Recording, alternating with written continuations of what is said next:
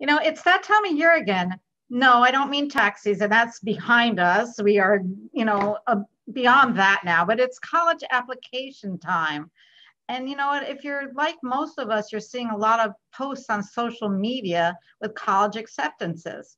Hi, I'm Judy Heft, financial and lifestyle concierge. And one of the things that we've noticed is that FAFSA report can be overwhelming. There's just so many papers that you need to get in order. You need to have your bank statement, you need tax returns, you need your stock options. And so many of us, I know myself included way back when, I didn't contribute to those those 529s. I just really wasn't that proactive. Maybe I just didn't have the money. I didn't get organized. So now it's like, what can I do? And a lot of our clients are asking, what can I do to prepare my kids for college? I just really don't have the money. And college, as we all know, is very expensive. So I'm just going to give you a little bit of a few highlights of what is available out there. And, if you need help, we're here to help you. So the first and most important one is the FAFSA, the free application for federal student aid. And that's the one that's the most overwhelming.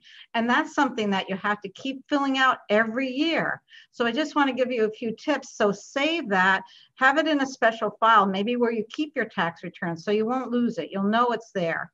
And then there's some other things. There's grants that don't need to be repaid. Those are really important too. So those are all available. You can fill those out and hope for the best. And then of course there's scholarships. Scholarships from the college, they're based on merit. Sometimes they're based on sports. So it really depends on what they are. But there's also scholarships that come from nonprofits, from some private foundations. So those are available too. So there's a lot of work that needs to be done, a lot of research that needs to go into this so that your child can have that experience and not get out of school with all these expensive high performance loans that need to be paid back.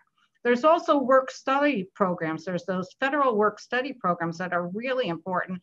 And the child can work part-time while they're in college and still get that money. And then there's other loans that need to be paid back, private and personal.